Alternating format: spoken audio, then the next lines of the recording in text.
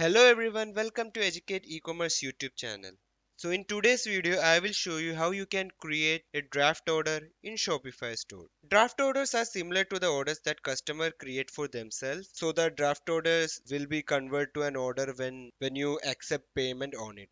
You can create orders for your customer and send them invoice and all that in draft order. So let me show you how you can do that.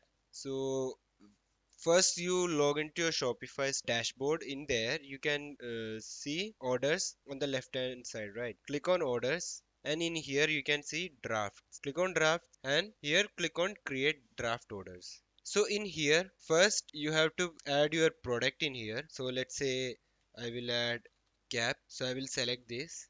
And on the right hand side, you can see find or create a customer. In here, already have a customer, just select that, or you can create a new customer here.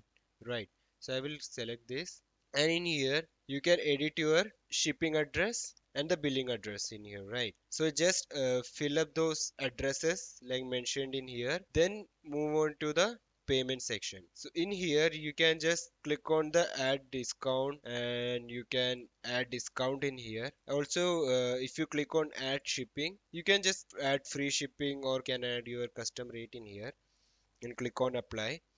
After that, you can also add any notes if you want, and you can add tags in here also. So after doing that, go down to this area, and here you can see collect payment option, right? If you click on it, you can see pay by credit card or mark as paid. So right now I will click on mark as paid. You can see this will create an order, mark this order as paid. So you can click on option either other or cash on delivery. For now I click on others and click on create order. So you can now see an order confirmation email has been sent to your customer, right? If you go back to your orders, and you can see, and if you get the payment, your automatically this draft of order will convert to the order, right?